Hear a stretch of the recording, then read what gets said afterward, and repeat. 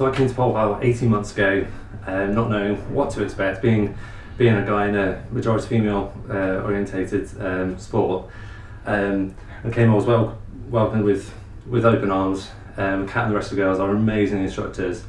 They're really good at breaking moves down, building that back up again to each individual's strengths and abilities.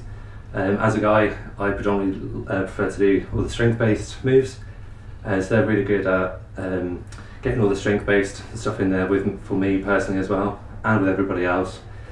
One thing I found with Twisted Pole is how welcoming everybody is, no matter who you are, whether you're a man, woman, whatever your orientation, everybody's welcome at Twisted Pole, and everybody's so enthusiastic about everybody else, so supportive of everybody's progress and all that kind of thing as well.